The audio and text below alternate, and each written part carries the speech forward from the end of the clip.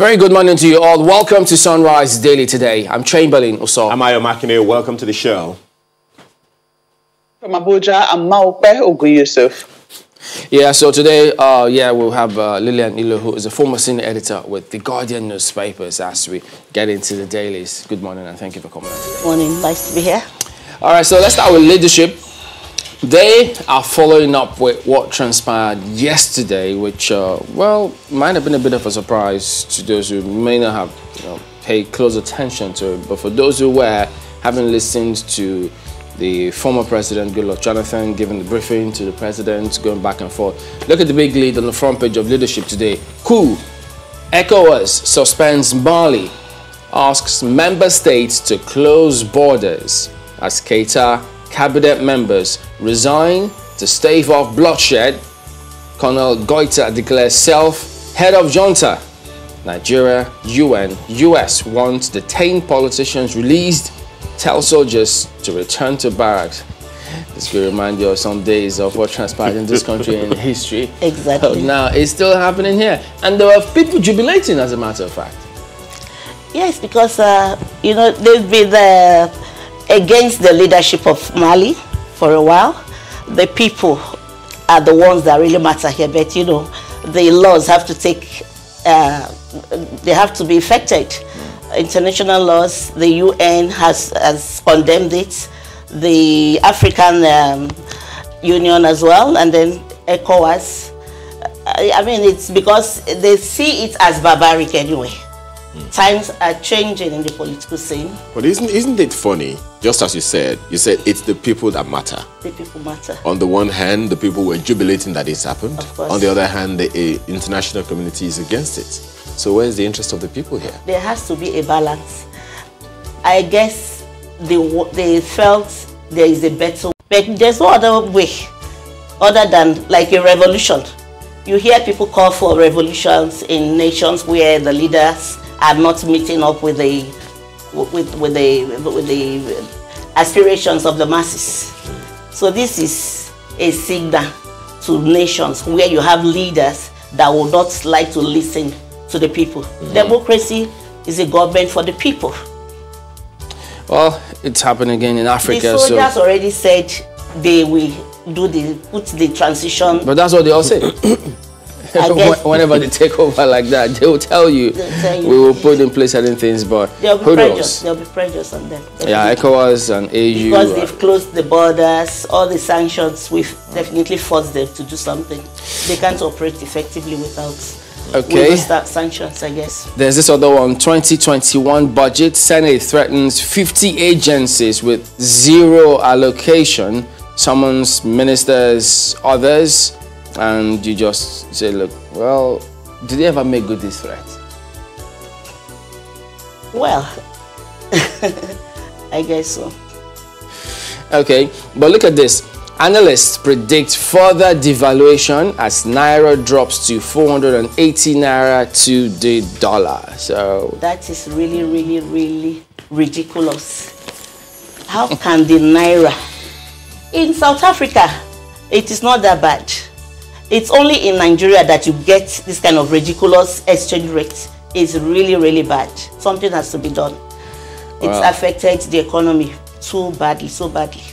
But what then can be done that hasn't been done? I mean, this particular devaluation has its roots in the 80s during the military government of Babangida. I guess some people must be benefiting because I don't know.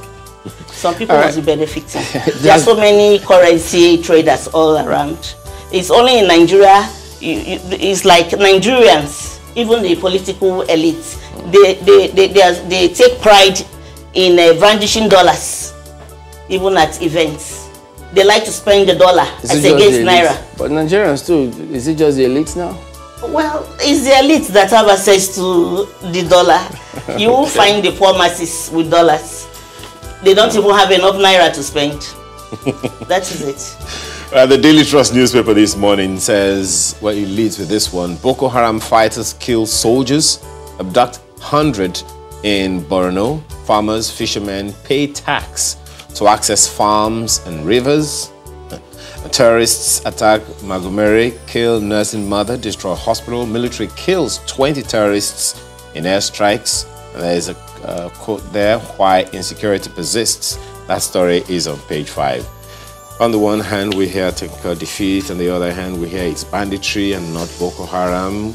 There is a general word, insurgency, terrorism. All of this is just like some potpourri that we don't seem to understand. It's an unending war. I don't know when it's going to end. It's really, really sad.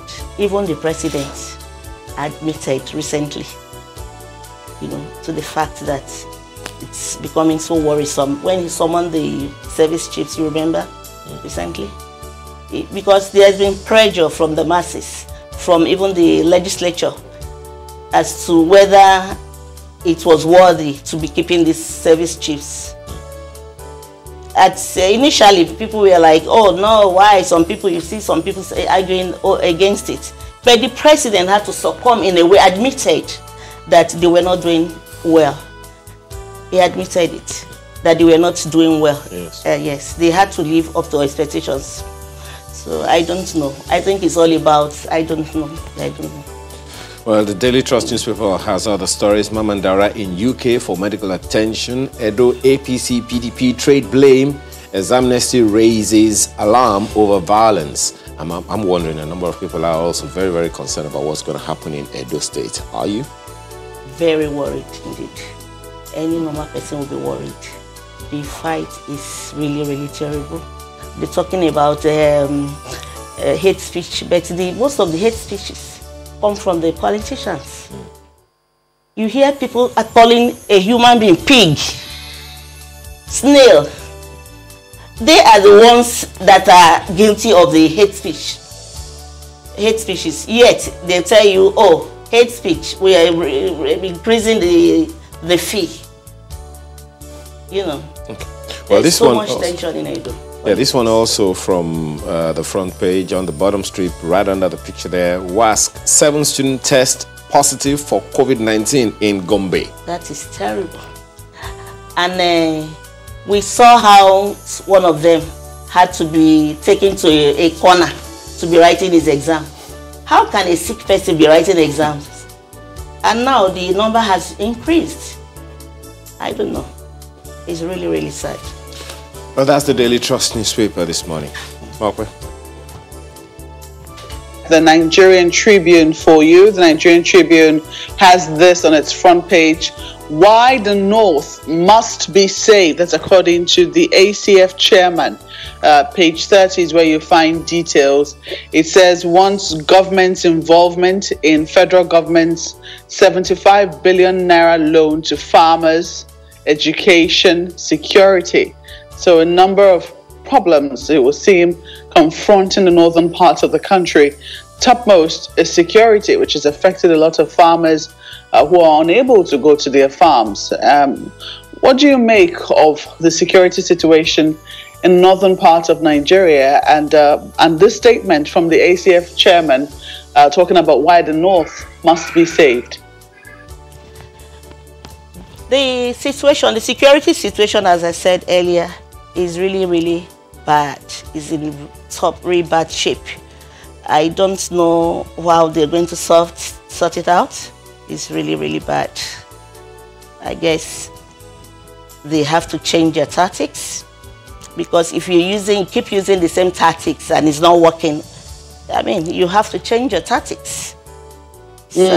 Now that the ACF chairman is saying that they want federal government involvement in 75 billion naira loan to farmers in education and security, what end do you think that's supposed to achieve? Well, it's going to boost the farmers' output.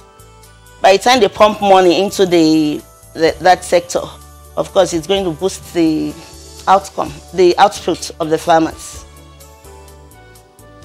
Okay, let's look at other stories here. IGP deploys detectives in Oyo, orders rearrest of suspected Ibadan serial killer. Youths attack police headquarters in Ibadan. We saw that story of how a serial killer was able to escape, and now the IGP has ordered his rearrest. what are your thoughts on how that was able to transpire in Ibadan? I don't really know. It's so disappointing. How could somebody that is arrested, you know, inside the custody, you know, supposed to be in the police custody, escape? And we learned, I think, a certain policeman came, that was not on duty, came in that day and then disappeared. It just tells us about the inefficiency of our security agents. I think something happened again in Edakwara after this now. How can a 19-year-old boy, serial killer, escape the police just like that? It's the security out there, machinery in this country is too porous. It's just too porous. But I'm sure that, you know, the police must be embarrassed about, you know, how that has happened. Looking at, you know, other stories we find here, something also concerning elections and the police. Ondo local government election. Well, this is just local government election. You see, police to deploy 5,000 personnel.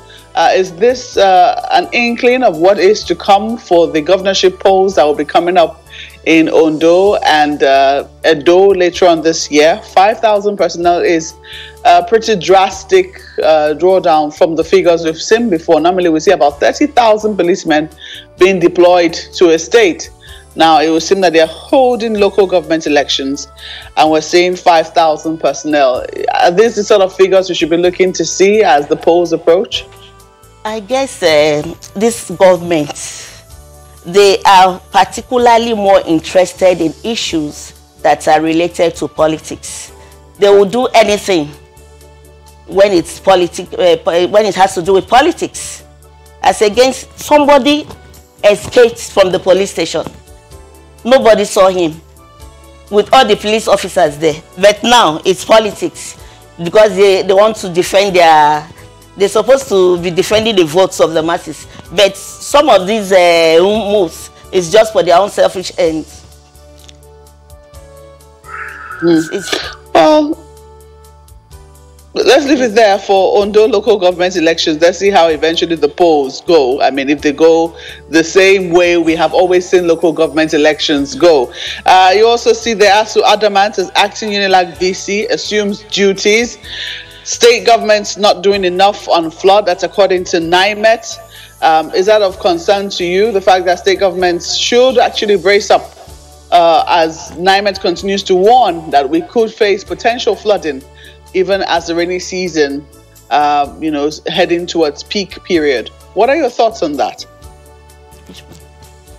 Oh yes, it's good that the VC is resuming duty at the Unilag, though it's being criticized by the Senate that already came out to be saying that the VC that was suspended was unlawfully done. So it's a good thing that the VC is resuming. Okay, let's move on to the next one, which is the Vanguard newspaper today. Insecurity. FG failed, says Papal Nuncio. ACF laments. Life in Nigeria's tough. Okay, well, I think it's going back in history now. Life in Nigeria's tough as in civil war. Okay, life in Nigeria is as tough as it was in civil war. That's what that is. That's ascribed to the ACF. Warns northern leaders against inflammatory statements. Government not securing Nigerians. That's Papal Nuncio. Says there's too much violence in Nigeria. Scores of civilians, insurgents, security men feared dead in Boko Haram attack on Kukawa, Borno State. So clearly still grappling with this challenge and trying to see what can do about security. Yeah, the security situation is really, really bad. And that happens to be one of the three cardinal points that this present government assured, you know, told the country that they were going to look into.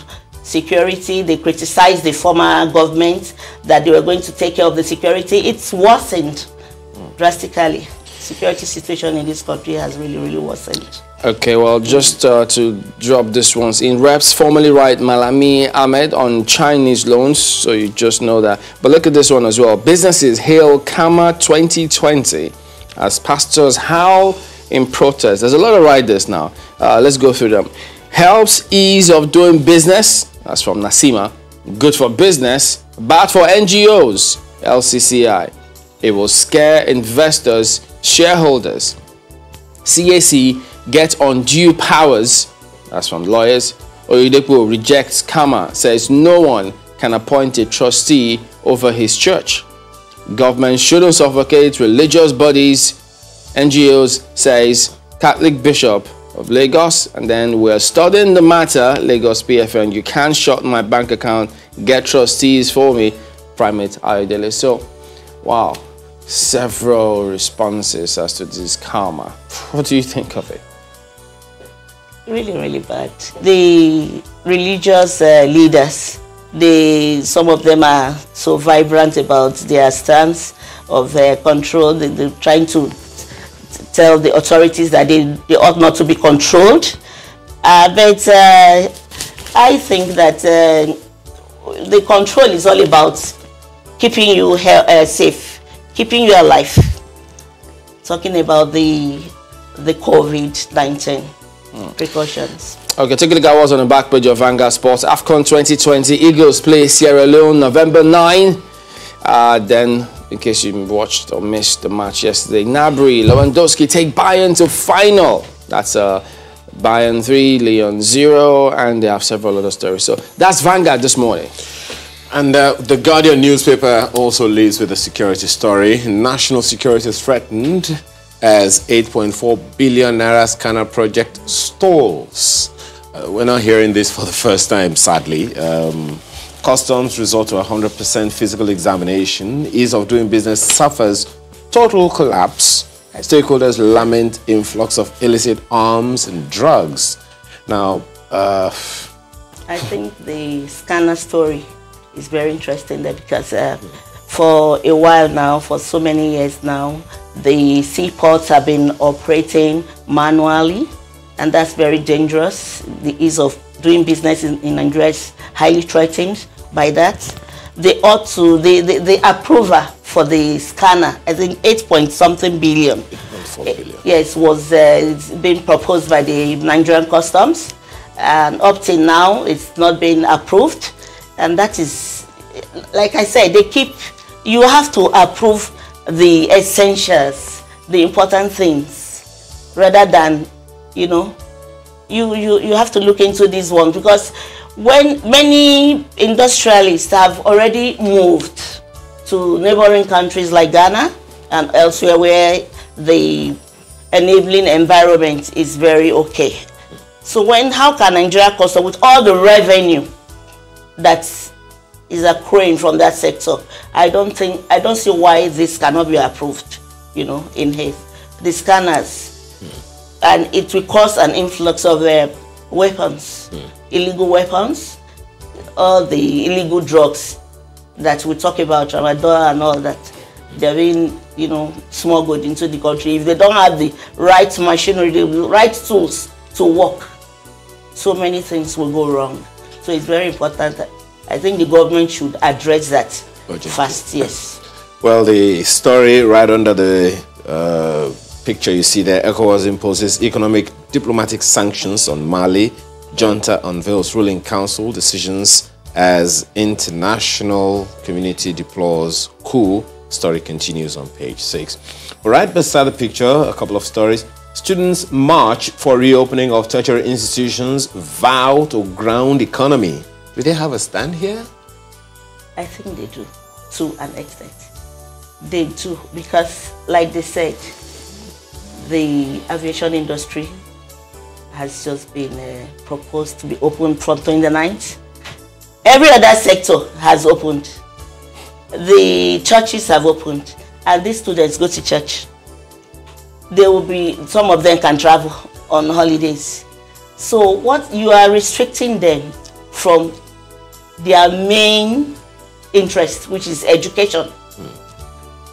But most of those places that are open, they are open skeletally and not fully. So Well, thank God there. Yes, but you know, skeletally, like the exit classes now have been asked to go back to school. But the tertiary institutions, they should also be allowed. Even, I don't know how they're going to effect the skeletal approach to that. Okay. All right, that's the Guardian newspaper this morning. Papa. Well, let's see if we can quickly run through News Direct for you. Nigerian News Direct has this one. IG deploys detectives to rearrest serial killer in Oyo. I think we already took a look at that story. Protesters attack police. That story is there. We don't pay salary to non-staff. That's according to NDDC. Looks like they've come under some fire again. And then you also see there, AGF cautions MDAs against violating provision of financial regulations. So that is also there on top of the nameplate. At the bottom, NCC boss Dambata receives distinguished award from ATCON, and EFCC charges banks on enhanced collaboration. I don't know what you make of this particular story. EFCC charging banks on enhanced collaboration. A lot of the fraud that anyone will want to commit oftentimes perhaps might be perpetrated through the banks. For EFCC to be saying this, I don't know. What do you make of the cases of fraud we have been seeing in recent times, and the successes being recorded by the anti-graft agencies? By anti-graft, I also taking into cognizance the ICPC and of course the EFCC as well as the primary one charged with prosecuting fraud. Do you think that we've made a lot of progress? I do not think so. I don't think we have made a lot of progress in that area, but it's a welcome. I think they should continue to put their surveillance on these banks, and but I don't think we've made a lot of progress on that. What do you say? We haven't seen too many cases yet. Many things are still moving around. I don't think we've made enough progress on that. Or what do you think? Well, it's your opinion at this point. No, because you were surprised at my answer. So if you say they have made progress, if you say they haven't, made progress, and perhaps you had certain expectations, that's what I mean. We haven't heard of too many arrests, and I know that this country is quite a corrupt country. So many things are moving under the ground. We haven't seen too many arrests. I don't think many people will agree with you that the country is very corrupt. Maybe we'll have a number of corrupt people, but not everybody is corrupt. Somebody once said Nigeria, it's fantastically. Was that the word he used some time ago? It doesn't mean that we should take it. We know that it's a corrupt Every nation. country have got challenges. Every sector of this country. Even the common man, the poor is even corrupt. Everyone is corrupt. We pray that something will happen. We're not sure we can make such categorical statements and paint everybody in one brush. The average is what we're talking about here. Okay, I think we can take a look at Daily Times now. Praise criticism as Nigerians debate Kama, that we already highlighted. But Labour, NLC berates military over alleged move to silence critics. Okay, so there's been this back and forth now, but this is coming from NLC, and then there's military involved, and so is this what you think is happening? Planning to silence critics? I don't think so. Why would they want to silence critics? In a way, if you look at the information minister's comments recently, you can say that there is a slight move towards the direction. He's talking about... Well, I think this has to do, part of it is talking about the NLC, the president of NLC was saying that the statement purportedly issued by the military's high command warning state governors against criticizing its handling of necessary information and certain things like that is unfortunate. So that's why Labour is thinking, look, military should not be trying to silence critics. Okay. Is that normal in the democracy? And what do you think should happen in the democracy? Is it free speech, or is that how you perceive the statement from the military? free speech has its limitations. There should be free speech, freedom of speech, but it has its limitations anyway. That's just the way there should be a balance, yes. All right, so there you go. Balance in it. All right, so that is it with a look at some of the dailies here today. Lena Nilu, thank you for coming on today. My pleasure. We will be back and sink our teeth into what we've got lined up for you in just a moment. Please stay with us. Protests in Mali have been growing for weeks, resulting in thousands marching through the streets calling for President Boubacar Keïta to step down, despite international mediation efforts to resolve a political crisis. The political unrest began after the country's top constitutional court overturned results from disputed parliamentary elections, paving the way for Keïta's party to occupy a majority of the vacant seats. Disputes over the polls have also sparked post-electoral violence in several districts in the capital and other towns in March. The discontent has also been driven by economic issues and young people fleeing with rising unemployment. Even regional body ECOWAS tried to wade in, sending a delegation made up of presidents of Nigeria, Ghana, Niger, Senegal and Côte d'Ivoire to President Keïta to try to negotiate and end the political crisis. The opposition, a group called M5RFP, whose figurehead is Saudi-trained Muslim cleric Mahmoud Dicko, said it would not quit the protests until President Keïta steps down, raising concerns in neighboring countries of a protracted crisis. Things, however, took a swift turn late Tuesday afternoon when a group of soldiers surrounded Keïta's home, detaining him and top government officials. It was the most quiet coup ever. Images later posted on social media showed Keïta and Prime Minister Boubou Cissé in military convoy surrounded by armed soldiers said to be at the Kati garrison. The state broadcaster went offline after the spate of detentions before coming back on air in the early evening.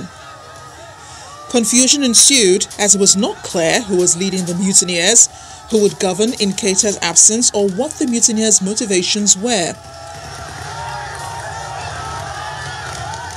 On hearing news of soldiers mutinying against the president, opposition supporters celebrated at Independence Square in Bamako. Gunfire had been heard in the morning at the army base in Kati outside of Bamako. Hours later, the confusion cleared as President Keïta announced his resignation in a brief address broadcast on state television. Looking tired and wearing a surgical mask, recognizing what he called the moment of truth, he thanked the people of Mali for joining him throughout the years and announced the dissolution of the National Assembly and the government.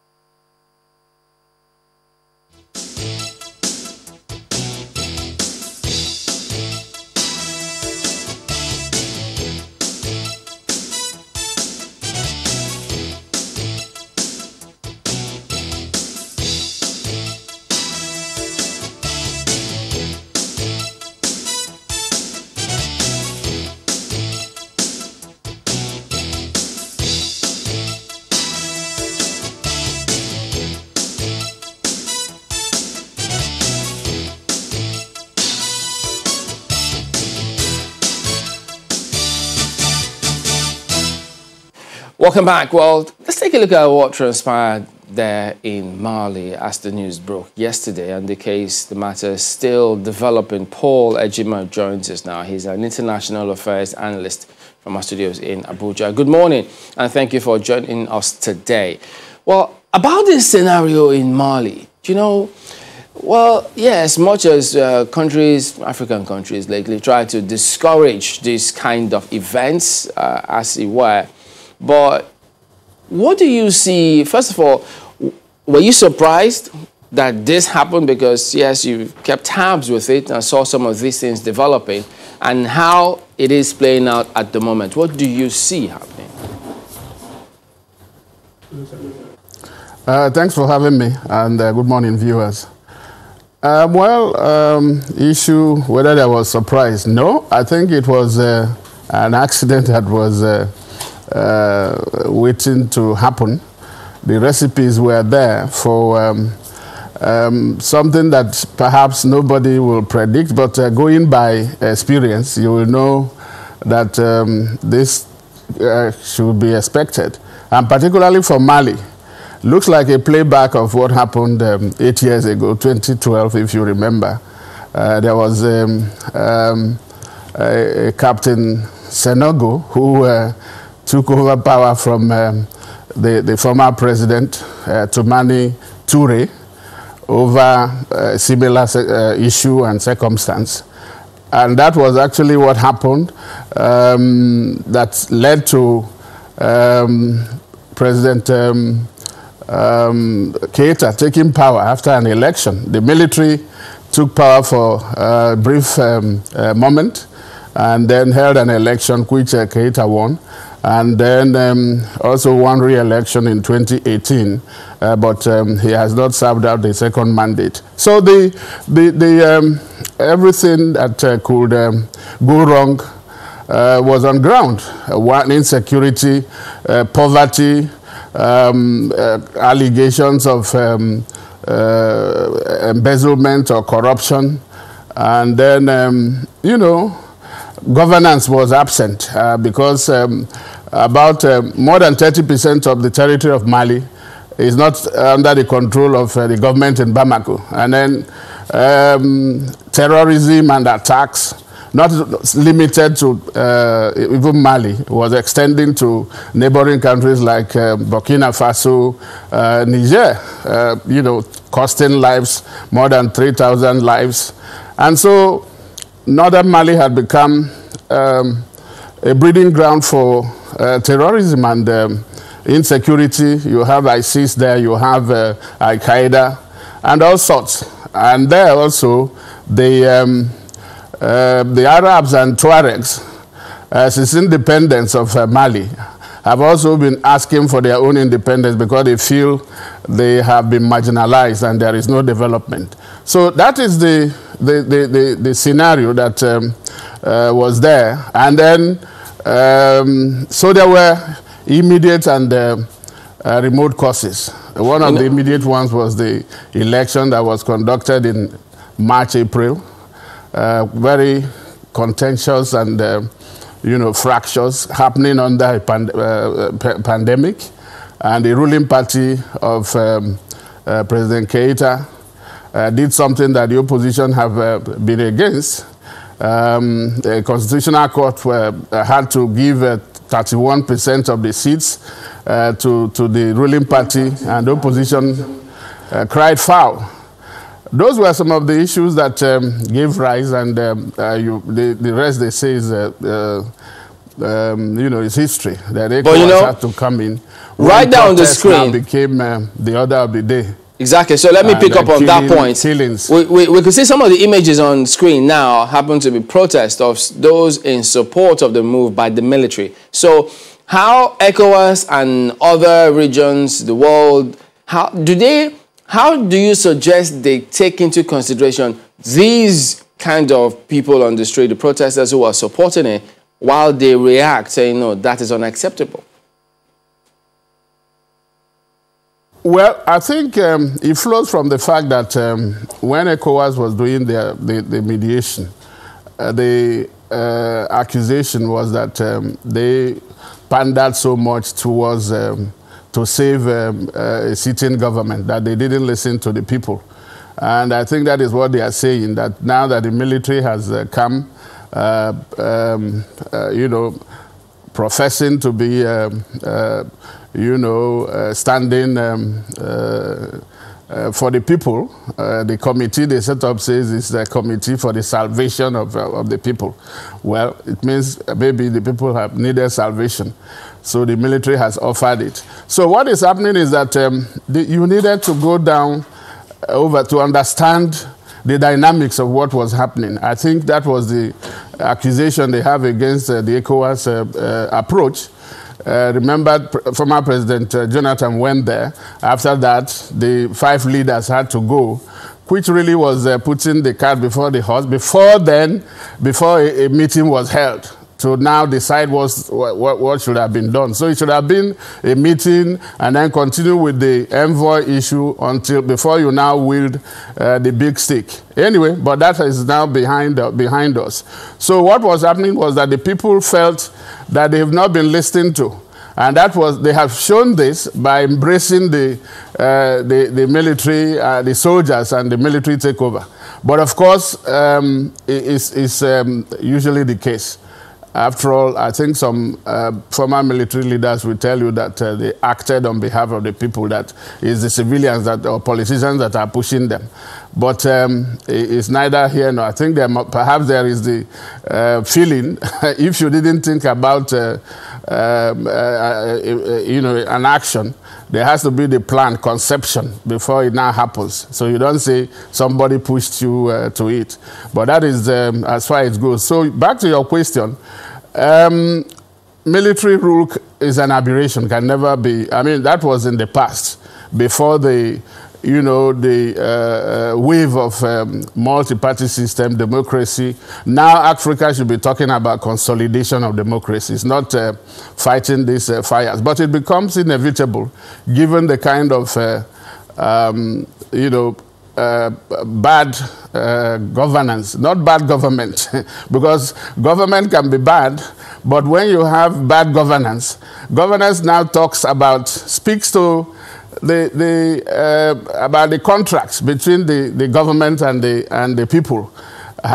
Who are you able to keep to that contract of protecting lives and property, of respecting human rights, of providing the basic needs, the welfare, security, economic welfare, social, services, the basics that makes, for life. If those are lacking, that is what governance speaks to. Which government, is what you can get a group of people. In fact, 3 of us can form a government, but how do we govern? And that is where governance now comes in. Now, let me go back to the question that Chimilane, just asked you, and let's take it this way. So on the one hand, the people are happy there's been a military push that's pushed out, so to speak, the civilian government that's not giving them what they expect. On the other hand, is the international community saying military rule in any part of the world is no longer acceptable. Now, there is that dynamic that, of course, governments of the world, the same governments that have been complaining about the military, takeover in Mali now, they knew that the governments of the day in Mali wasn't doing as well as it ought, and that the people weren't getting the better hand of the stick, so to speak. What do you think could have been done that wasn't done before this kind of thing happened, and how do we stave it off going forward? Okay, well, I think we have to look at it this way. They say the person that wears the shoes, feels the pinch. You can visit from outside. So there is internal and external factors that you need to consider, because you cannot, the late Chief Abiola will say that you can't shave somebody's hair in his absence.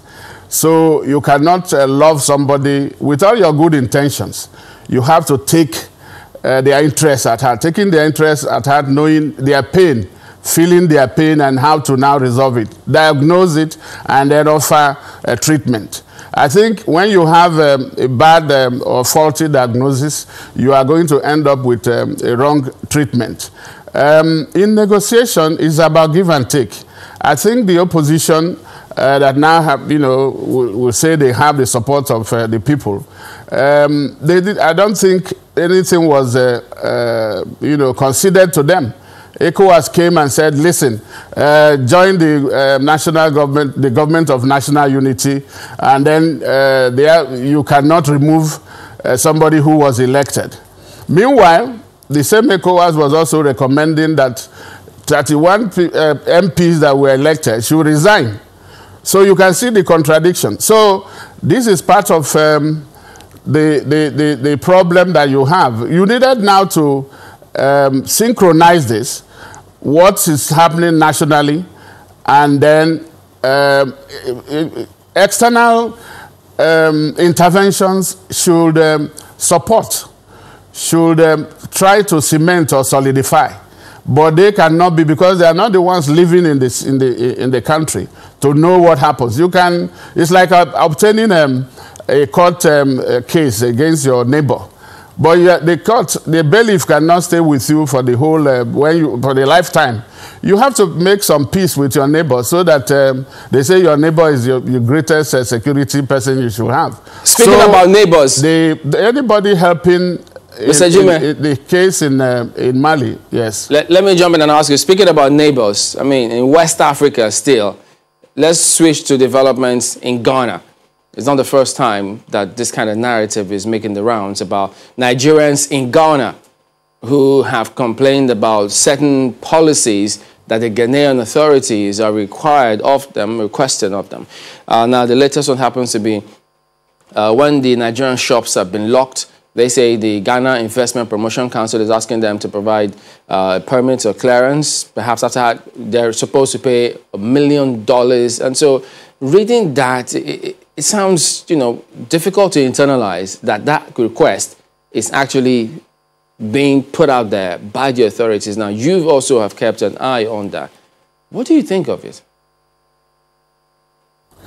Well, it's not a new case. That is what baffles.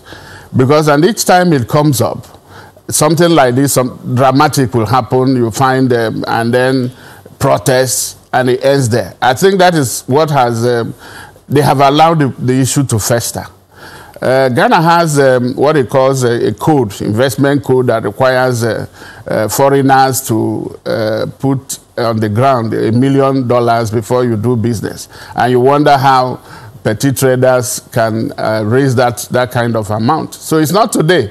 But, 2007, 2013. So it's been recurring. But what has happened is that there hasn't been a resolve, particularly by the Nigerian government, to address it. And that brings in ECOWAS.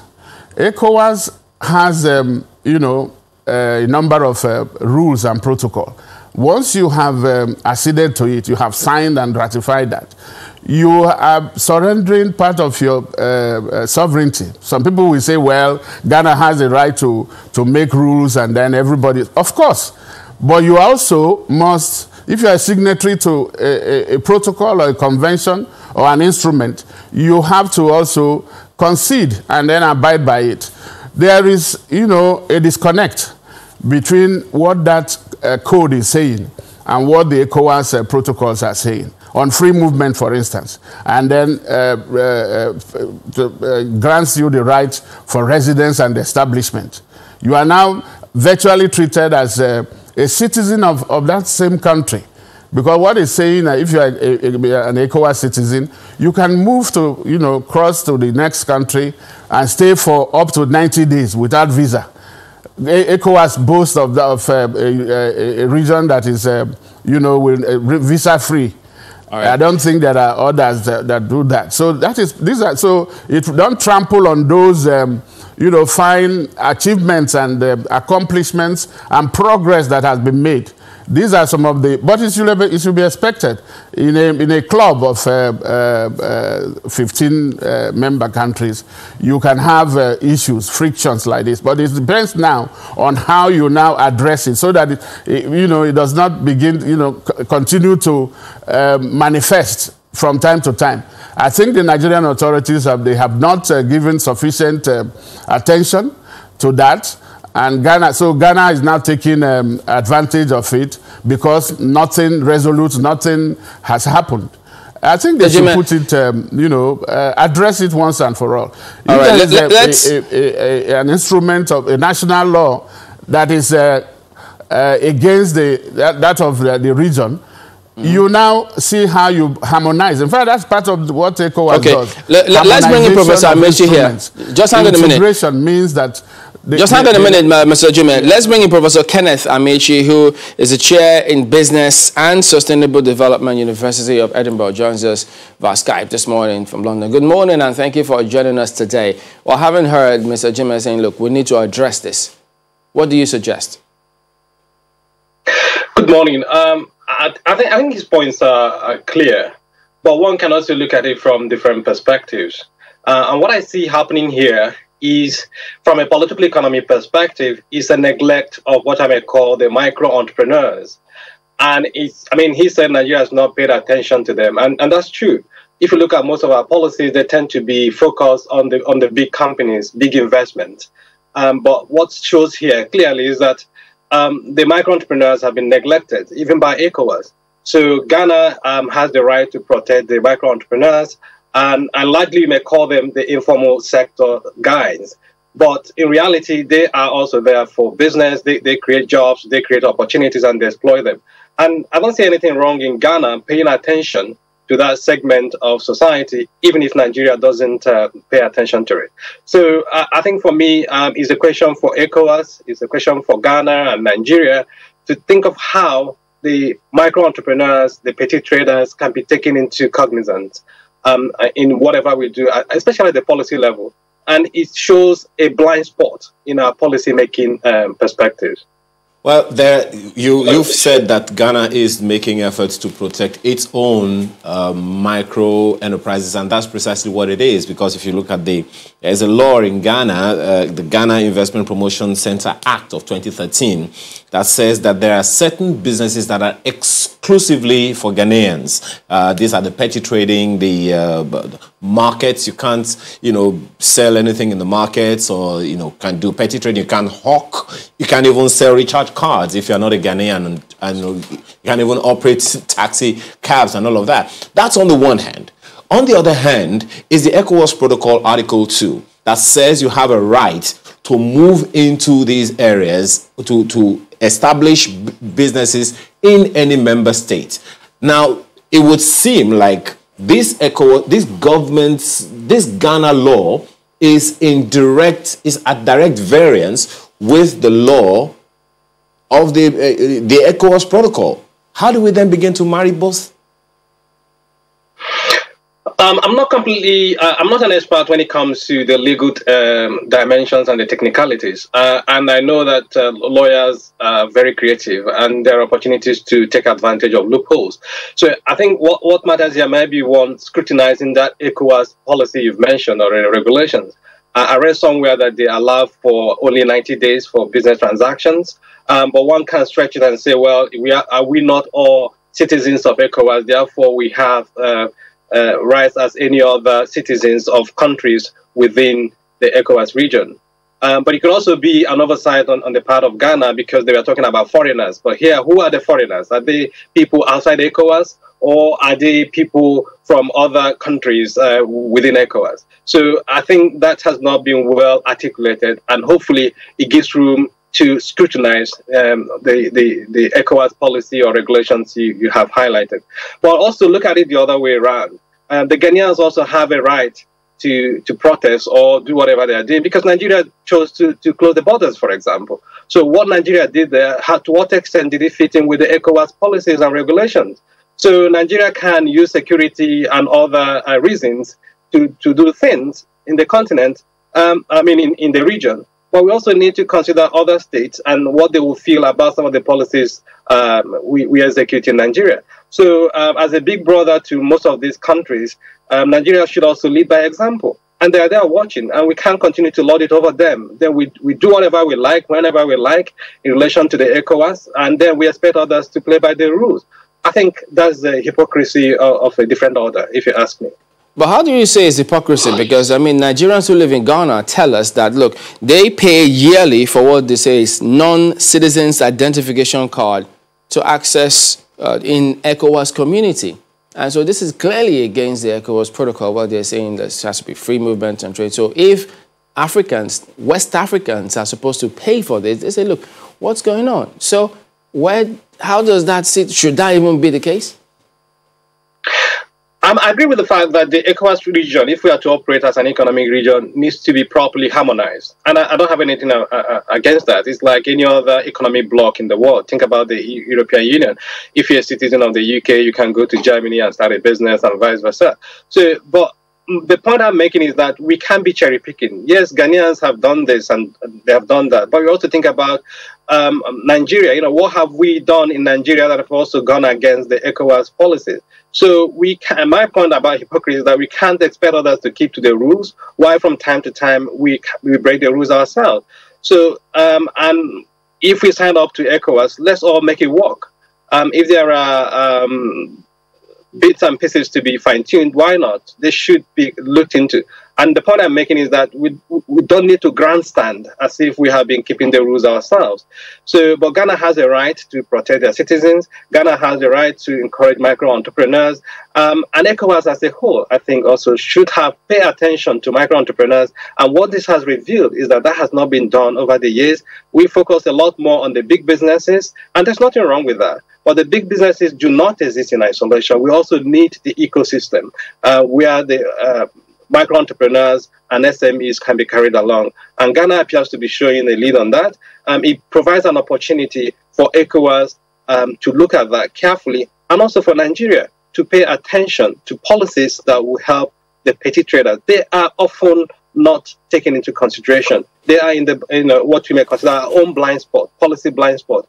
And they are largely considered the informal economy. And that, for me, is a policy problem, not only in ECOWAS, but in the rest of Africa. Well, Mr. Jimmy, let me bring you in on this one, because they say there's an international political dimension to some of this, because at the moment they say that Ghana is currently trying to sabotage Nigeria's interest of contesting for the Commissioner of Peace and Security at the African Union. So it appears as though they are coming at us in different ways now. I think we need to separate issues. And Prof, thank you for raising those issues. But I don't want us to bring you know, apple and oranges together. When we are dealing, I like us to do some disaggregation here and deal with the issues as they come, not lump all of them together. If Nigeria has taken any decision that is against the protocol of ECOWAS, I think you should pinpoint on that and then address it, and not say, well, because Nigeria has done that, so Ghana or another country. When you operate on that level, you are going to get you know, the issue mixed up. So if like this trade is coming, but let us also remember that much of what trade that goes on in West Africa is what you call unofficial. And so, like he was saying, perhaps the laws are, you know, got those who are drafting those on their blind side. Fine. That is why there are amendments to laws, because by the time you are making such laws, perhaps you did not take everything into consideration. That is allowed. So if there is any lacuna, if there is any gap, I think it should be filled, but not at the expense of the citizens. So the authorities, the policymakers will now have to do something. There are those who are experts on trade. They should sit down, and then if, for instance, Nigerians on their side will raise these issues at the various, you know, organs of ECOWAS, the ministerial experts meeting, sector ministry, and then you get, before you get to the authority of heads of state. If you now flag them, they can be addressed on a case-by-case basis. Remember that recently that Ghana also, you know, muddled the waters by the issue of bringing down a building that was supposed to be within Nigeria's embassy. That is, an embassy is a territory of a country. You don't joke with it. That is why you find some people taking refuge there. Things like this should be addressed, you know, case by case, not allow them to lump them, because that is where the issue is. Nigeria ought to, what has happened to that now? Perhaps that case has gone. And now, when the issue of traders have also come up, very soon, 2 weeks, they have stopped. But without resolving that, that is the key to it.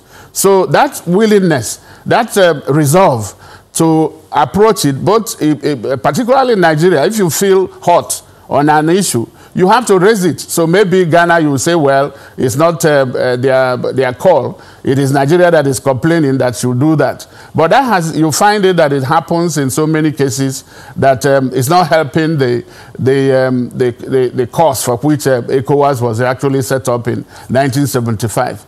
So foster, first it was economic development and then regional integration. It's just that peace and security overtook everything, and so ECOWAS. All right, we need to go at this point, Mr. Jimmy. Peacekeeping. Well, let's not even forget that there's still the after part of this that it's equally very important, but that's how far we can go. We thank you both, Professor Kenneth Amaechi and Paul Ejime, International Affairs expert. Thank you both for talking to us this morning. All right, we'll be back in a moment. Stay with us.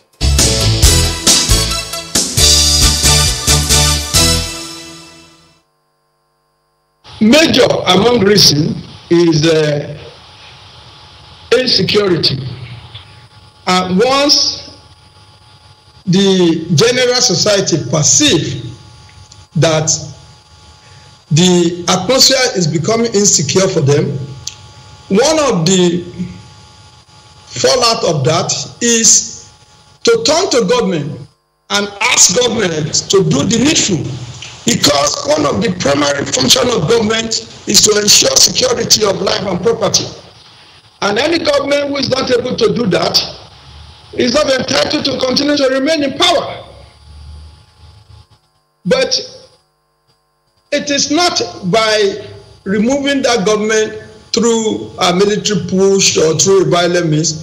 It's by using the ballot box to tell that government to please go. You are the wrong person for this job. So it's as simple as that. So it is an unfortunate development, it's because it's taking Africa back again. We don't want a situation where Africa will be looked at as a continent where they cannot rule themselves, a continent invested with violence, war, insecurity. No. So, and this is a lesson for all African leaders.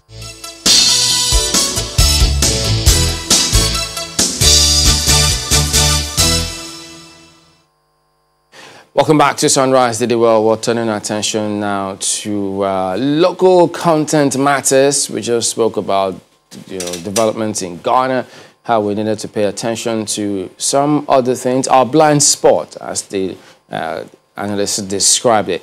Well, now we've got Mr. Simbi Wabote, who is the Executive Secretary, Nigerian Content Development and Monitoring Board. He's an engineer. Good morning, and thank you for joining us today. Well, okay, there's some good... Morning, Chamberlain. Thanks for having me. Okay, thank you. I'm just, yes, recently, that 17-story building, what a statement it was, really, for that structure to be right there. So it gives us a lot of hope that certain things can indeed happen. Because, I mean, before local content was even talked about, who would have thought that that can be achieved when it was? So beyond just seeing that building, could you give us a picture? What kind of progress are we making concerning local content, particularly in that sector? Yeah, thanks once again, Chamberlain, and thanks for having me. And thank you for all the congratulatory messages with regards to the commissioning of the 17-story building in Bayelsa State, in Yanagua to be precise.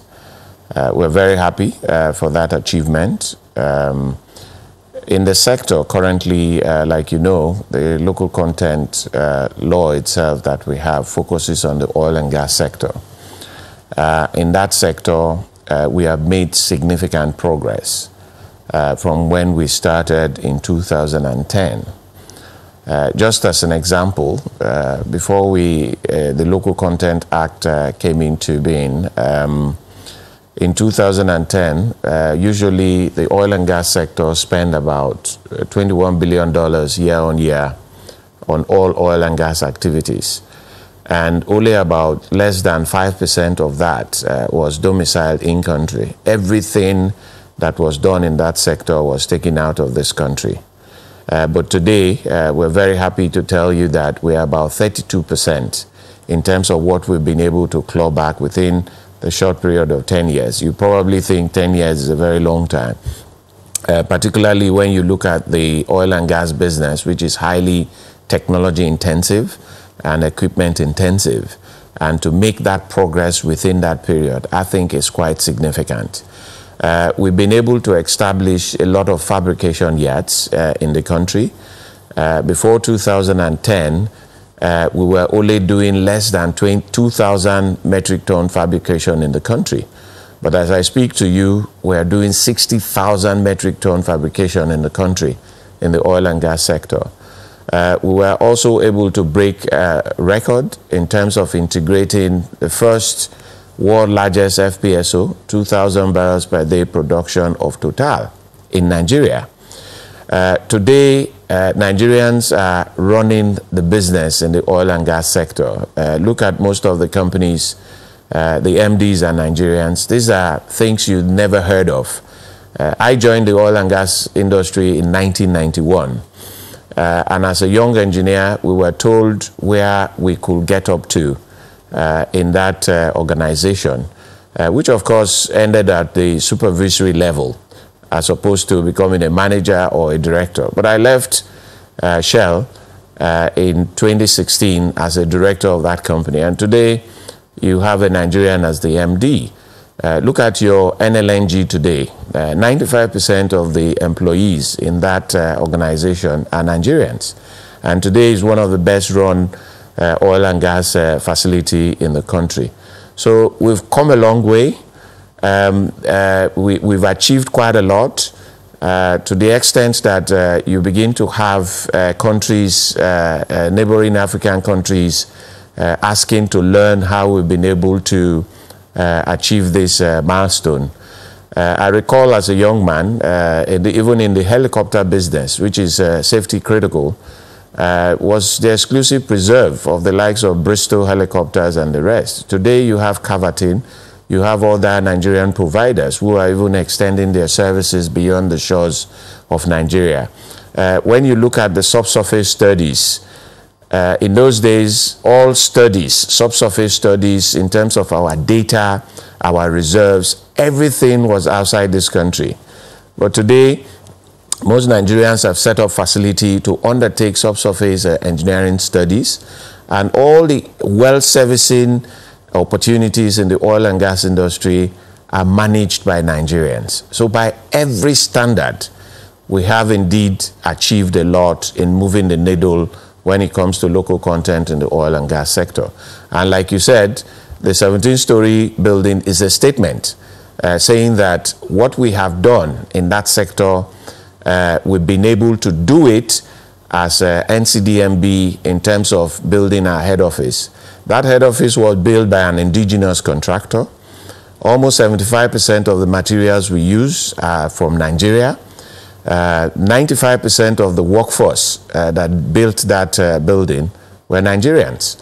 As a matter of fact, when we started, we made it very clear to the contractor that all the workers you are going to use on this project must be from Nigeria, including the tilers, the masons, the carpenters.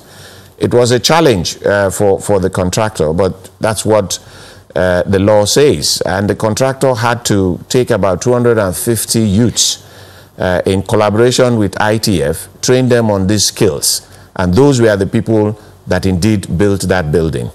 And we are very proud of the achievement. And like I said during the commissioning by our dear president, it gives hope when people look at that building being the tallest in the south-south and in the southeast as we speak. So it gives hope to a lot of people that a lot can be done in this country. Chamberlain. Already people are poking me, asking me, well, look, we hope that they can see a similar scenario with the rail sector, but I told you, you're not the minister in that regard. But when you speak about how huge the kind of impact the local participation, immediately it comes to head is, I mean, you're an engineer yourself. Are institutions here? What kind of, is there a relationship with them? Because this is a huge opportunity for them to leverage on and build capacity as well. What's going on in that regard?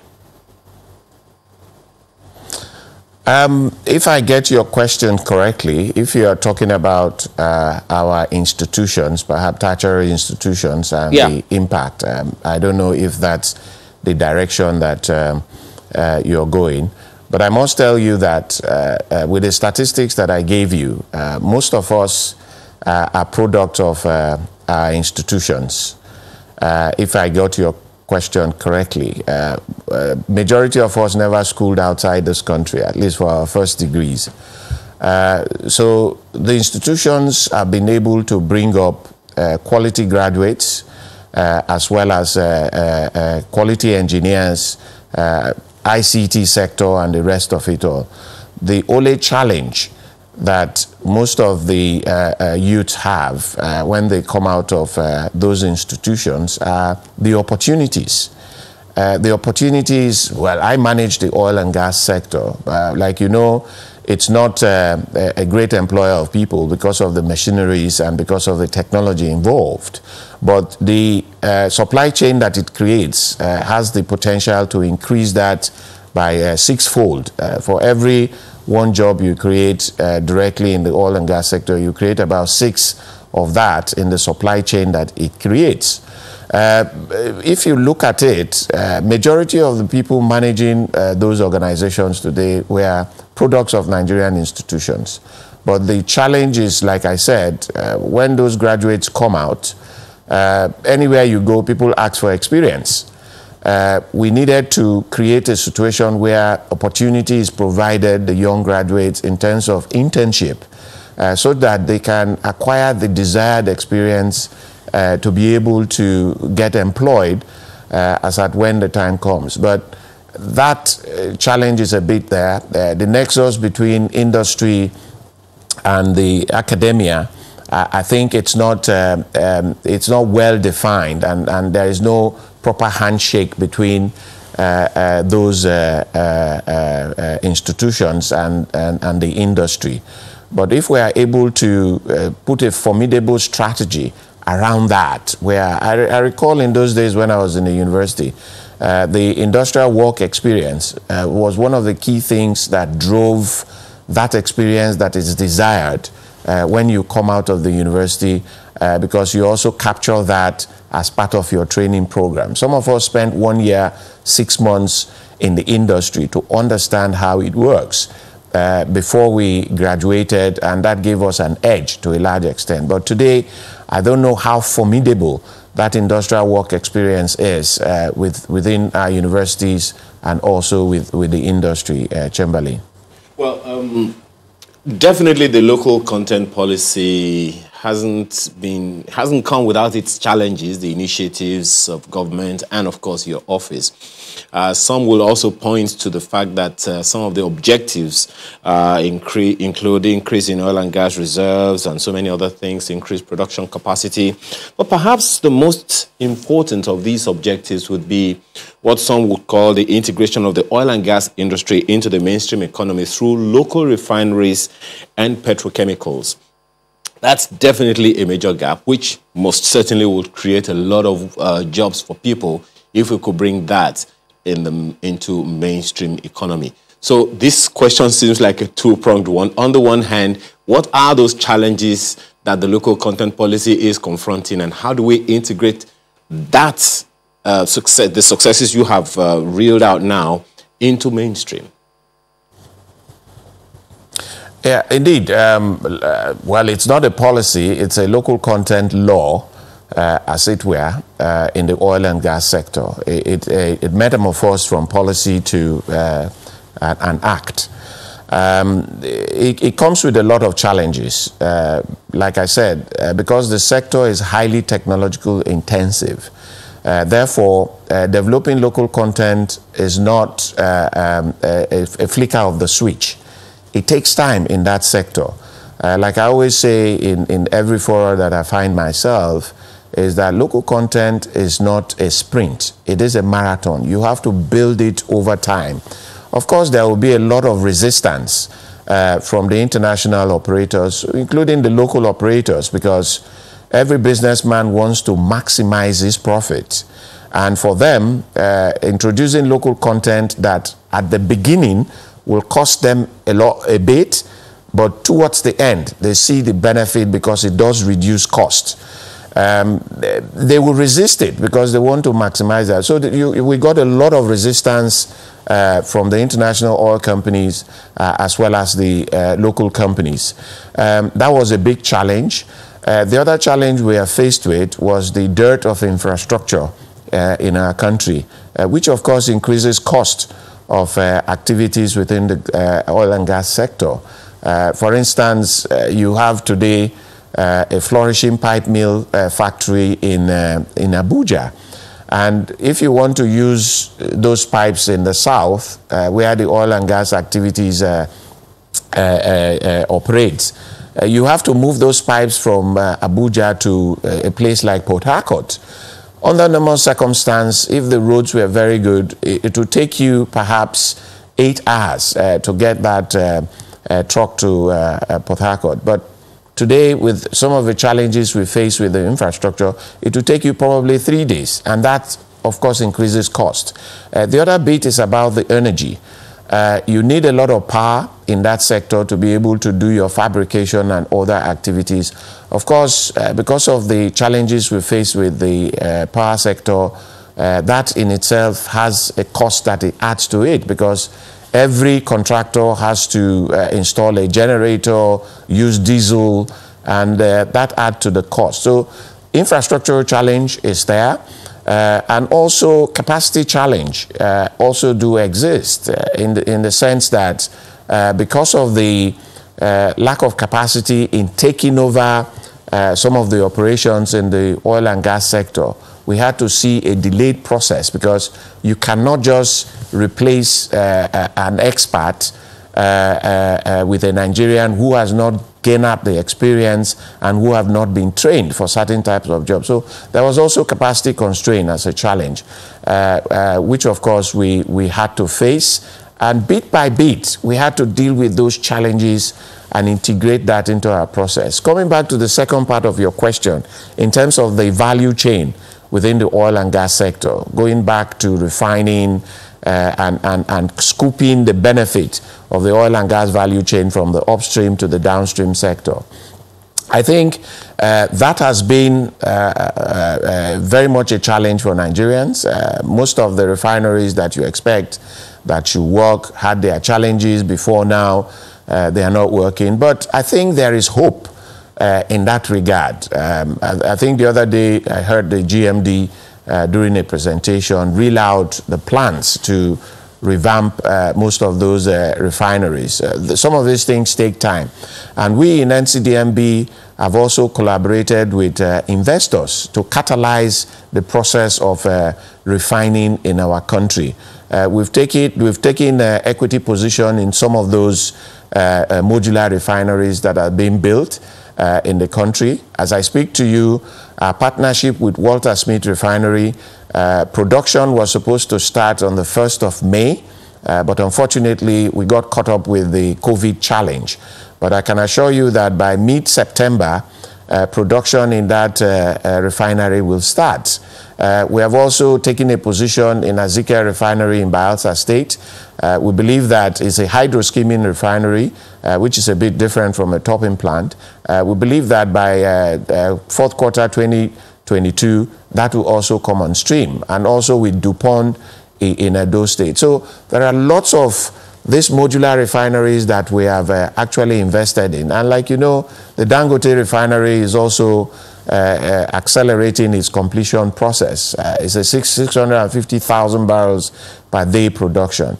Yes, you might say we woke up late to take up those challenges from the private sector, but I think we are making tremendous progress under this administration. The Minister of State for Petroleum Resources, whom I report to directly, is something that he holds discussions about every week.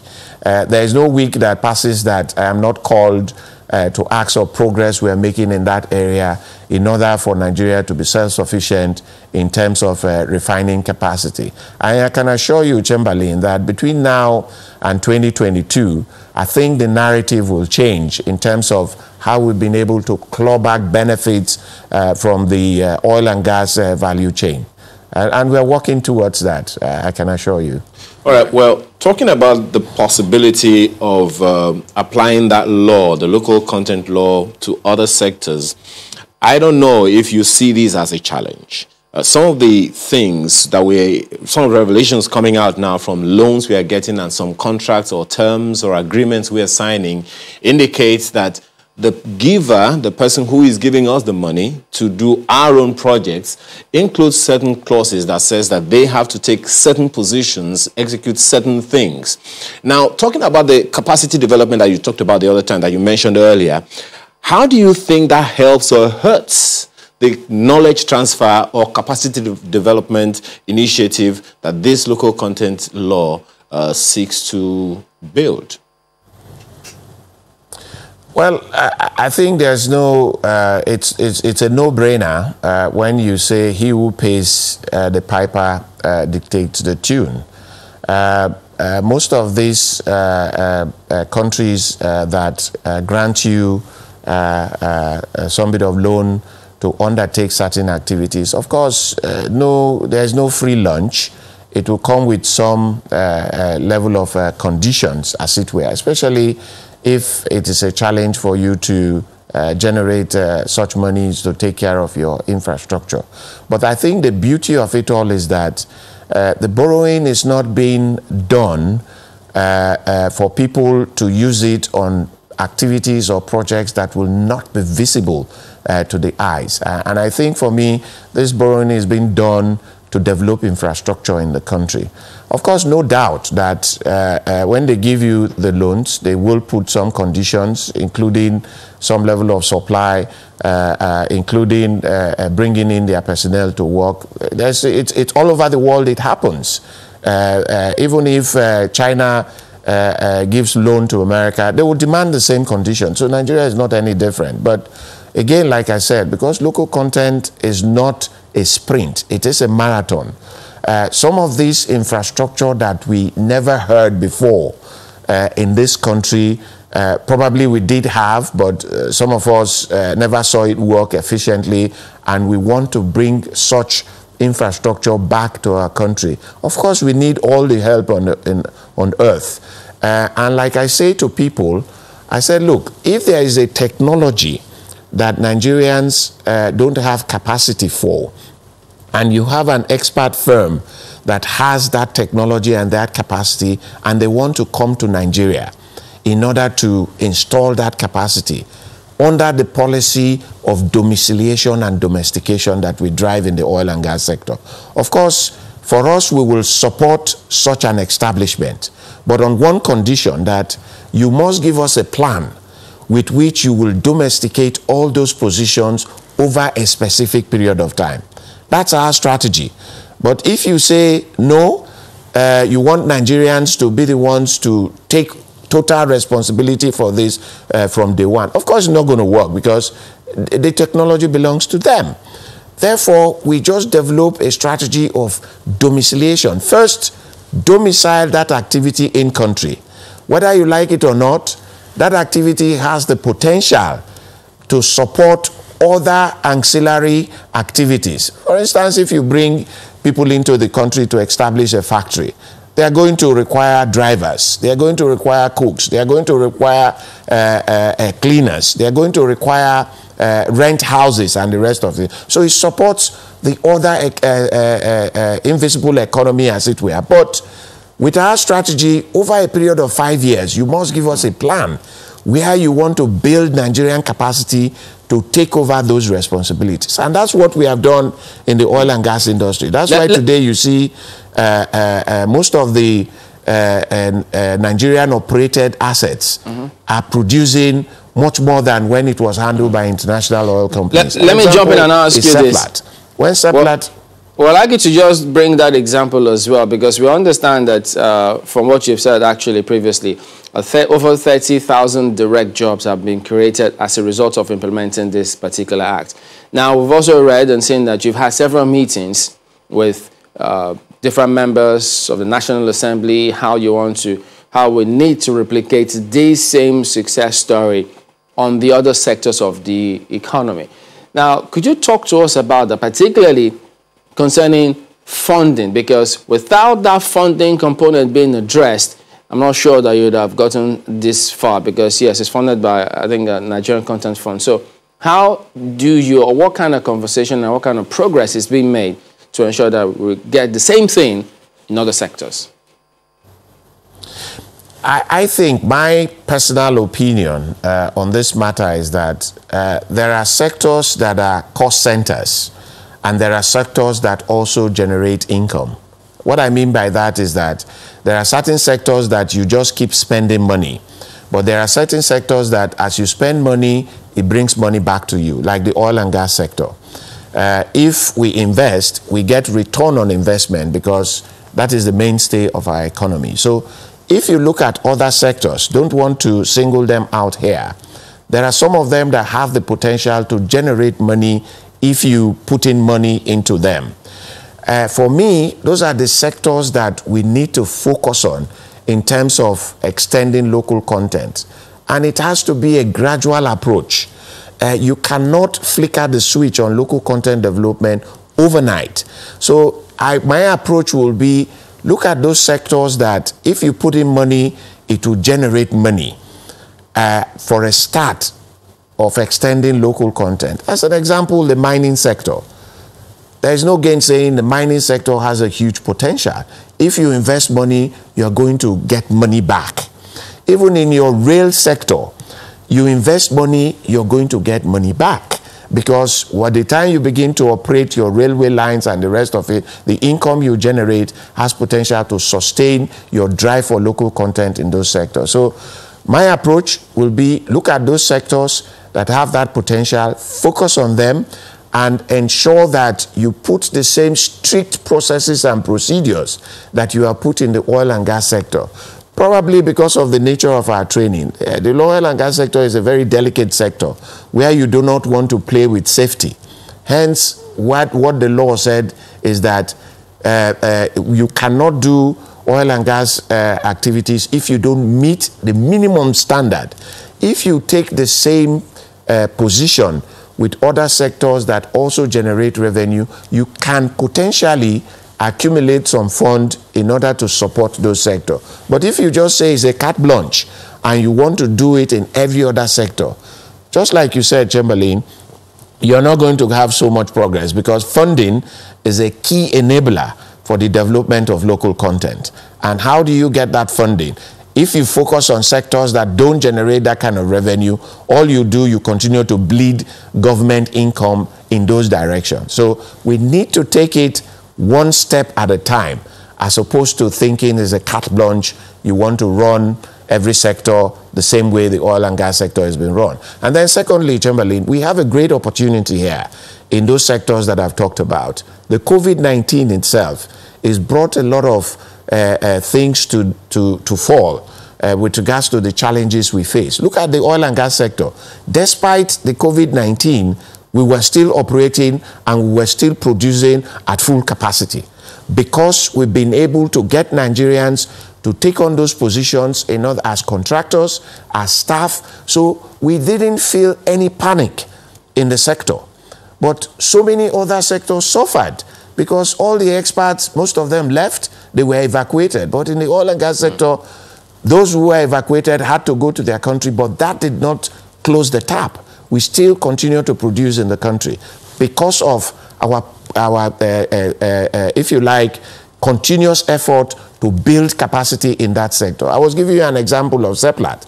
Seplat today is run by almost 98% Nigerians. When they took over that facility from Shell, which I was involved in when I was in Shell to sell that facility to them, it was producing about 19,000 barrels per day.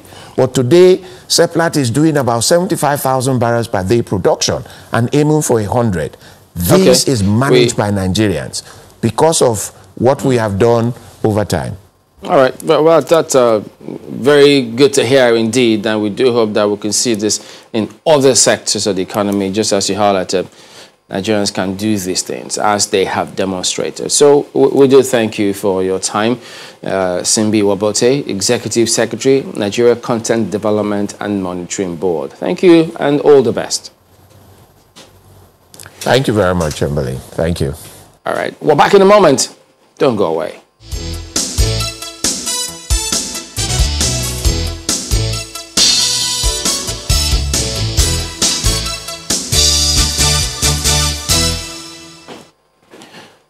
We've got Dr. Julian Ojebo joining us today. He is the first vice president of the National Association of Resident Doctors. We do remember that there's been a timeline. Governments have been meetings, government saying they were going to fulfill the promises made and to the doctors, as a result of which the strikes were called off. So let's get to Dr. Julian now. So tell us, is all well with the NARD now?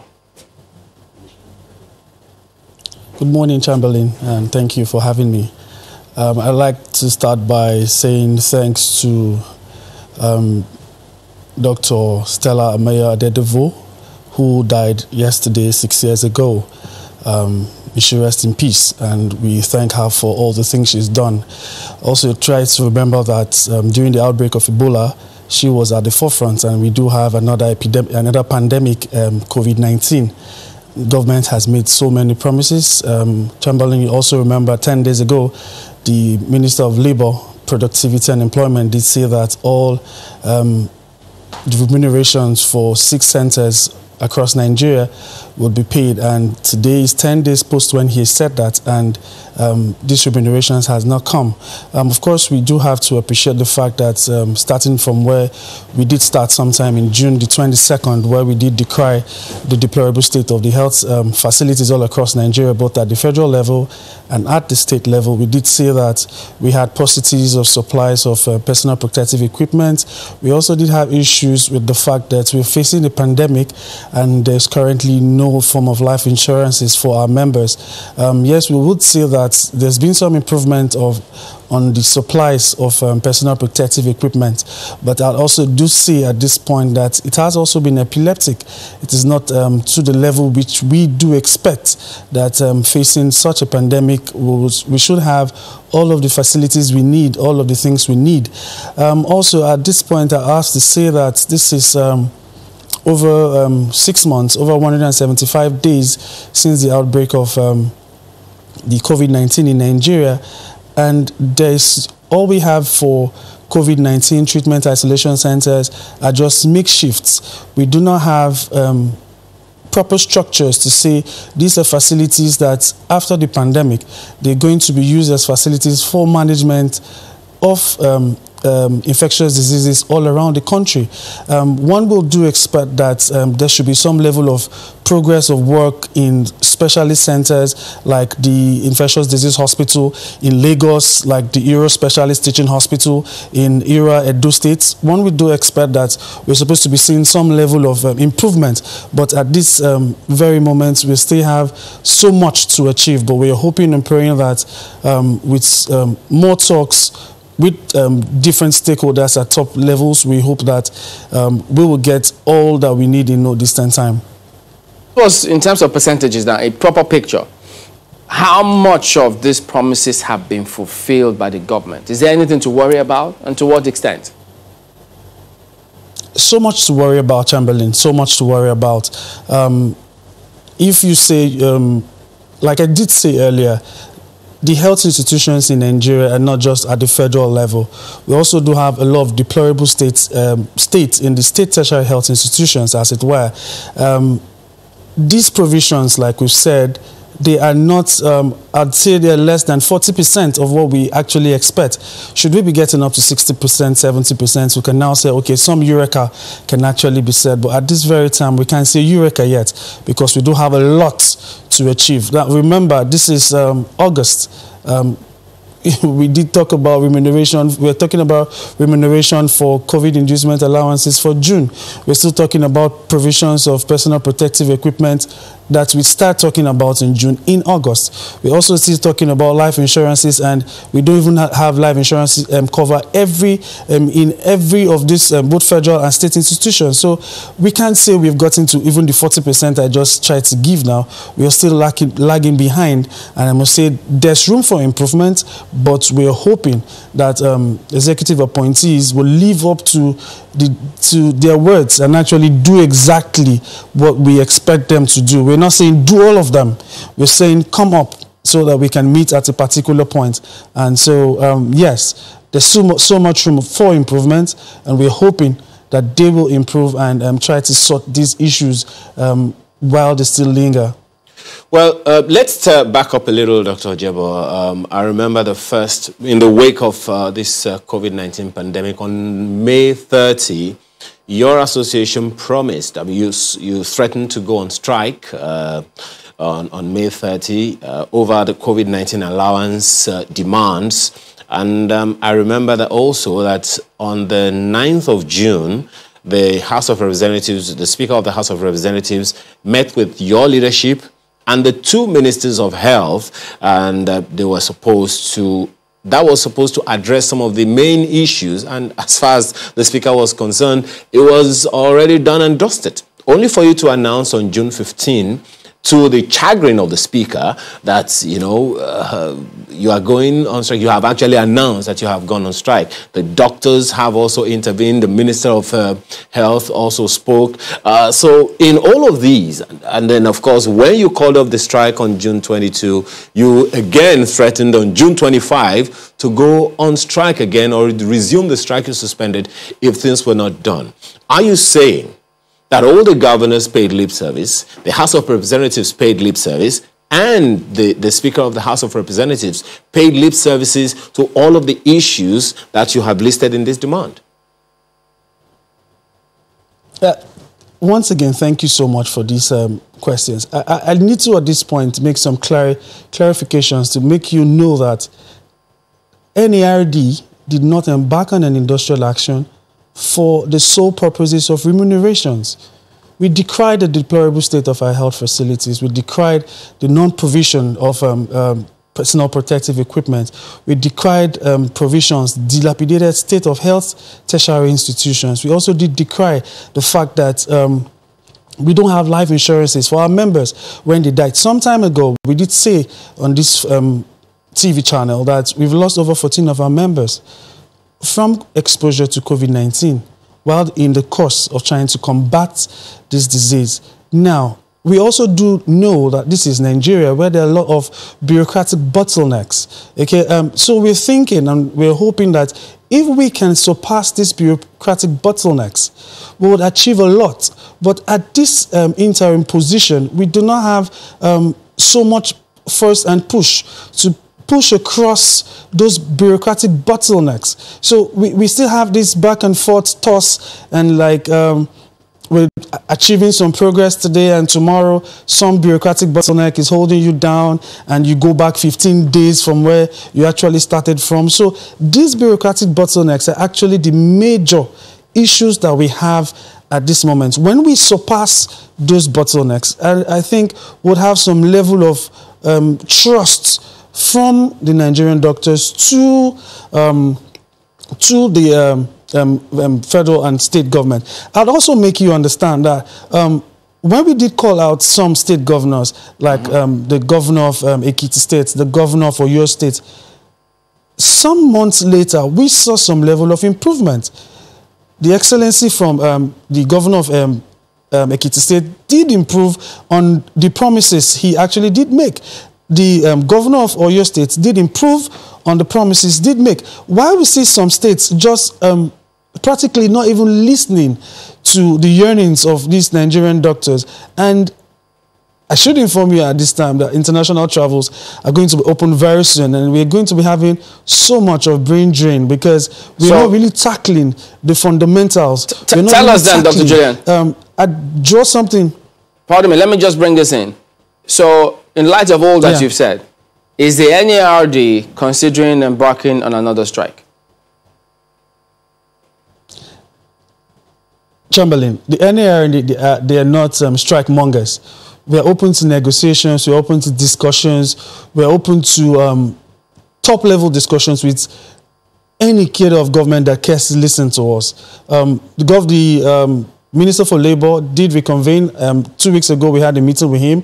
We're supposed to be reconvening today, being the 20th day of of August, we're supposed to be having another meeting with him, and we're still going to make them understand. Executive appointees of government sometimes don't really understand our problems when we try to explain them. So we need to keep telling them so that they really understand where we're coming from. So we'll still be having another meeting with them today, and I'd say that the National Executive Council is on a recess at this moment. We shall be reconvening, but we won't be reconvening until after that meeting with the Minister of Labour. When we have that, we can now go and say, okay, our members, this is what we have on the table at this very time, and then we'll now be giving subsequent instructions from the National Executive as to what we should do.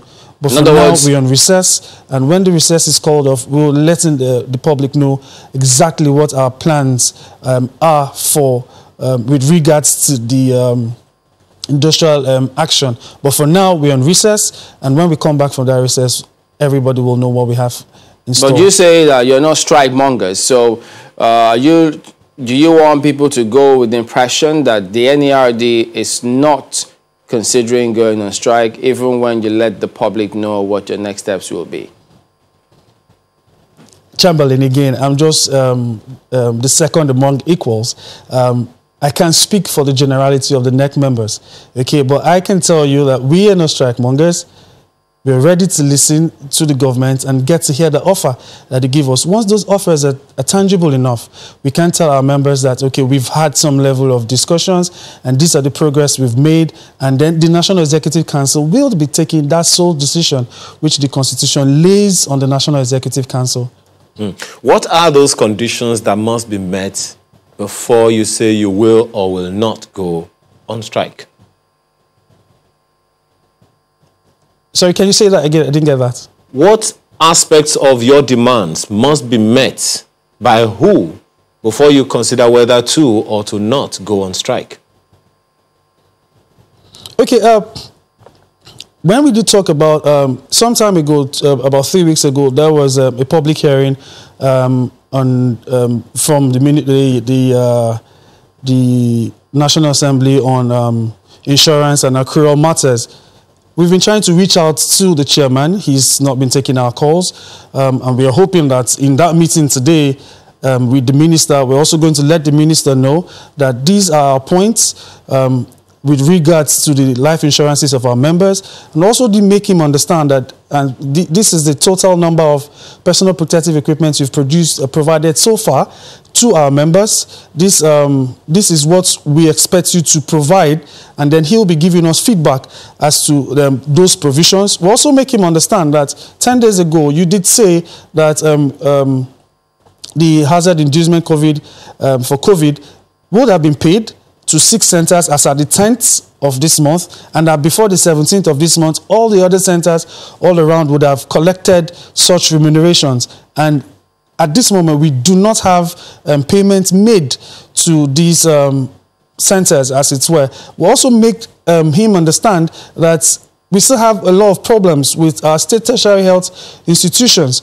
And when we now get some level of feedback from the government as, okay, this is what we've done in such regards, this is the number of personal protective equipment we've sent across all the regions in the country, this is how far we've gone with regards to the life insurances for your members and other healthcare workers, we'll now say, oh, we now have such and such to say to our NEC members that this has been done, and they will now be taking such decision as to whether to accept such or to demand for some level of improvement from what they've actually said. So we're hoping that following today's meeting would have so much progress, and so that work can progress, you know, and all that. In addition to that, I mean, you've talked about some of the states that have responded. Others are, you know, late bloomers, as it were. So at what point will the NERD say, listen, we've had it up to here?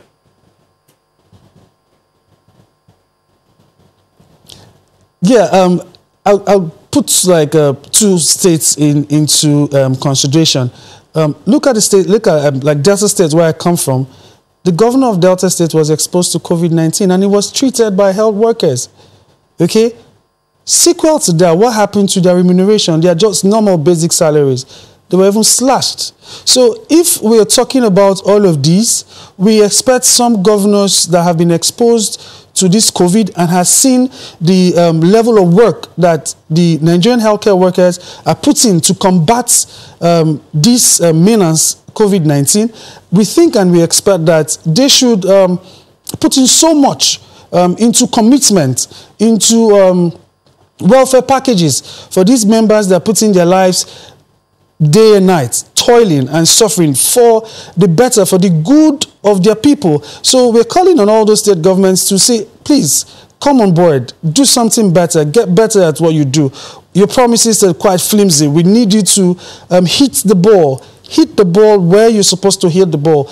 Don't just glide on waves. Hit the ball where you're supposed to hit them. So when we get these governors to actually do what they're supposed to do. At this point, I also have to thank the DG of the Nigerian Governors Forum and the chairman of the Governors Forum. They've tried to talk to all the governors all around the states, and we're hoping that these talks should continue because we do expect them to actually put so much more into the health system so that the health system can be stronger and we do not have to always fly people abroad, you know, for every slight illness because they're not done so much for your local center. So we expect them to put so much money, funding, research, training. We need them to do so much more. So we're expecting that they will do this and, you know, in no distant time, our health system should be stronger and we hope and pray that they will just do all of these that we are demanding at this point that they should do.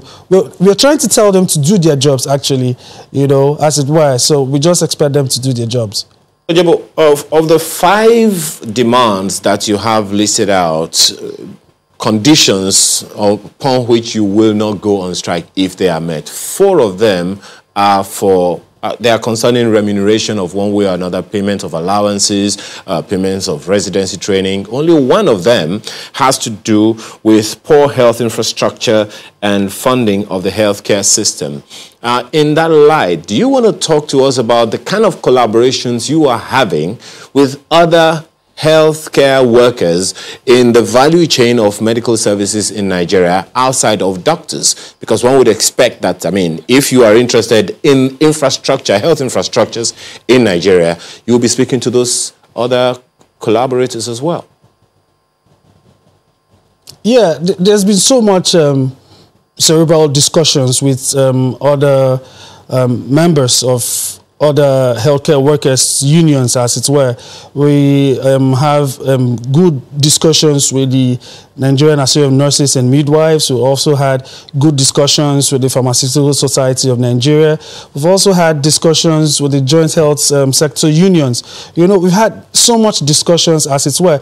I also would like to draw your attention to the fact that the COVID inducement allowances is not just paid to doctors alone, they're paid to all healthcare workers. Okay, prior to that time, there was a discussion, or I put it better as saying that there was this roundtable discussion that had members from the representatives from the Nigerian nurses, from the pharmacists, the other allied healthcare workers. All right, it Dr. wasn't Jibo. just a discussion between the NARD and the NMA. No, it was a discussion that had to do with every healthcare union, as it were. We have to anchor on this point. In talks, and we will never stop talking with them because we do know that that's good to know. A stronger, Dr. Julian Ojebo position.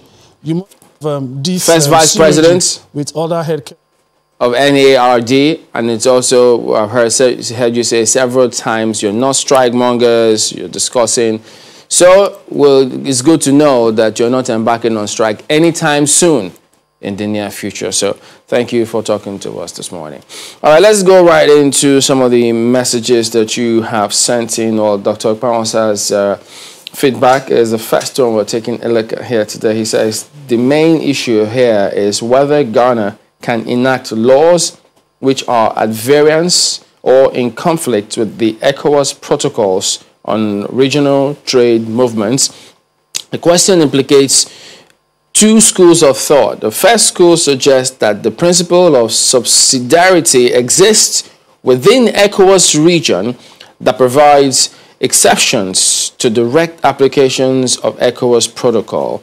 And it says the schools further argues that local circumstances must inform the nature and extent of adoption of ECOWAS protocol. There's one more. It says the second school of thought argues that ECOWAS protocols on trade movements have direct application and that citizens of member nations can exercise these rights free from national qualifications. Maybe this calls for another ECOWAS summit. This one is from Imono Kayenachena. It says, mismanaged resources subsumed in humongous level of corruption caused the retrogression of our economy, which is responsible for indefensible Ghanaian hostilities towards Nigerian businesses. It's self-inflicted economic woes caused by the political elite. Markwe? Well, let's quickly see if we can take a few mails now. I'm looking at this one. This one is from Isi Mayaki, who says, "Morning channels, removing a bad leader in Africa has never happened through ballot box, and people are dying of hunger and insecurity all around Africa." That's from Isi Mayaki in Ilorin. Then this one from Ezena. He says, "Good morning. Your guest, Mr. Simbi Wabote, has hit the nail on the head. He mentioned specifically the huge constraints militating against the local content development. No doubt, infrastructure development in terms of electricity and road or railway infrastructure for seamless and easy transportation remain very important in determining the extent our local content is harnessed. The architectonic edifice built by the NCDMB is invariably a bold statement. Therefore, I want to task the Executive Secretary to intensify efforts towards building strong nexus between his office and the academia, especially as he has pointed out that there is absence of formidable nexus between the labor industry and our schools. He says he'll be very happy to see refineries that are built in this country using our local engineers. I think 99.9% of Nigerians will be happy as well, seeing wholly made local facilities, refineries, and several other infrastructure as well. So, you know, what he talked about, the refineries and petrochemicals, that's a huge volume of jobs in millions. If we would do all those points, of course, he reeled out, you know, a list of modular refineries that are being proposed and all of that. On the one hand, are just the fuels, but the other things, that's huge, huge. A list of employment for many people. That is a clear case of what can happen when we let the best come up. Absolutely. Occupy those positions, lead, and get things done. And perhaps another testament that this is one of those sectors that hasn't been as politicized as so many others. You know, that's what I would say. Because, I mean, you would know if politics has been too much in the way, I don't know if we would have been able to make the kind of progress. So that is a clear example of what Nigerians can do. So the country can be great. We can do far better than where we are today. Absolutely. So I think we'll, time and again, perhaps we may just ask them, look, if that template has worked, why shouldn't we duplicate it in every other area? So that there's so many intelligent, fantastic young people across board, as a matter of fact, who have something to offer. I think we should make that a priority. Success stories, you know, you always want to see them every now and again. But we do thank you all for watching. That is the show today. We'll see you tomorrow. I'm Chamberlain Uso. I'm Ayo Makinde. Please do keep safe. It's still scary out there. Yes, it is. And I'm Mark Yusuf. Thank you so much for watching.